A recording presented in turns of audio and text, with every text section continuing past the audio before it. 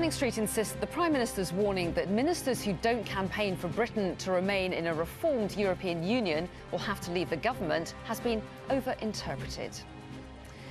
Well, let's get more on that story. I'm joined now by the Conservative MP, David Davis, who's in Westminster. David Davis, thanks very much indeed for talking to us. Earlier, it appeared that David Cameron was delivering an ultimatum to ministers saying, you must back me come what may after negotiation to stay in the European Union. Downing Street have since been talking to our political editor, Faisal Islam, and saying those comments were overinterpreted. What he meant to say that they must back him during this period of renegotiation. Are you happy to hear that clarification? Yes, I want the clarification made more clear in some ways. I mean, the reinterpretation is on their part because, from what I understand from other journalists, they were briefing just the opposite yesterday and this morning. So, yes, it is vital that ordinary, decent, honourable members of the government, ministers in the cabinet or junior ministers, are allowed, as everybody else is, to vote the way they want, to speak the way they want, to campaign the way they want. Sure, they should wait until after the negotiations complete. That's when they know what the deal will be and allow them to make their decision. But it should be made very, very clear indeed that after that point, they are free men and women to do as all free men and women in Britain should do at the referendum, vote the way they want. But if the Prime Minister says, after this period of renegotiation, I'm happy with this deal, I got what I set out to get, I've achieved that, isn't it reasonable then to say, my ministers need to back me on this? I think I've done a good enough deal to say we should stay in the EU. No, the point of the referendum is it's not the government making the decision, and therefore not the Prime Minister making the decision on what's good enough or what's not good enough. A referendum allows the whole people to make that decision, and that should include everybody, including ministers in government. Prime Minister may think he's done a wonderful job. Others may agree, others may disagree. I mean, pretty much guarantee that some will disagree. And priorities are different. Some people worry more about, I don't know, the regulations and bringing those under control. Others worry more about being able to control our own future, being able to make decisions that are vital to Britain on our own behalf. Those are perfectly legitimate disagreements, and it would be quite wrong for somebody who in all conscience believes we should leave to be told you can't say that, you can't do that just because you're a minister. Do you think he's capable of achieving enough to make sure that all his ministers do out of their own conscience and comfortably will back him? Can he achieve enough to keep all his ministers on side? It's too soon to say. I mean, the first thing to say is, what is he aiming for? Is he aiming for the constitutional changes that some want? Is he aiming for the control of immigration that some want? All those things.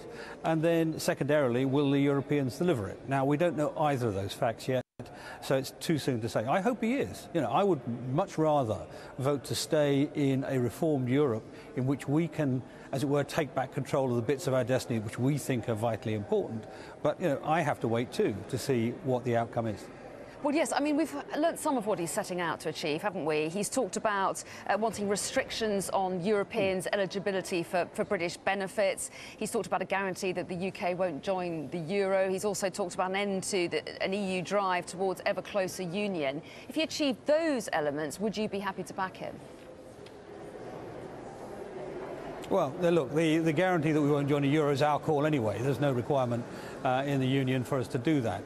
The stopping the drive towards ever closer union, of course, is sensible, but it won't apply to other members. How does it apply to us? Do we, for example, get an opt-out on things that are critical to our future, just as the French have done in the past? If the answer to that critical question is yes, then I'll be favourably disposed towards staying in. If the answer is no, then my inclination will be the other way.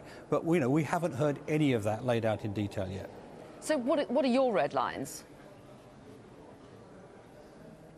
Well, the critical one is the right to decide if something comes up that the rest of the union says we want to do A, and Britain says, no, that's not in our national interest, that's seriously at odds with our history or our traditions or our legal system or our interests, we should be able to say, absolutely no, we want a red card for that, we want to opt out of that.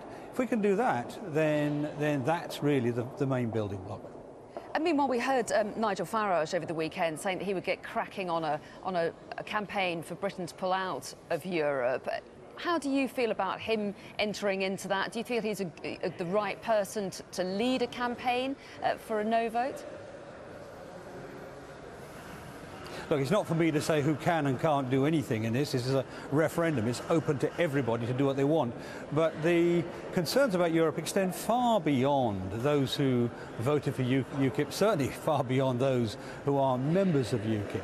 It's a much wider issue. There are members of the Labour Party who are concerned about it. There are certainly lots of members of the Tory Party. There are even some Lib Dems who are concerned about it. So, you know, I think this is an issue which is far bigger than any one party, and certainly a devil of a lot bigger than any one man. Is this an issue, is Europe going to be an issue that once again tears the Tory party apart?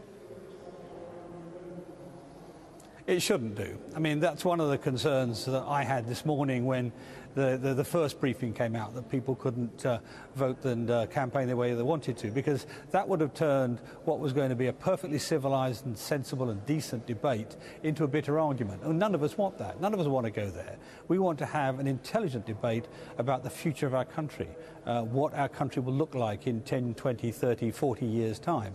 And that should be done from the point of view of mutual respect, not from constraints, not from trying to bias the system or stack the cards, stack the deck one way or the other. It should be done on a fair basis where everybody has a say. That's what's important about this issue. OK, David Davis, very interesting to get your take on this. Thank you very much. Thank you.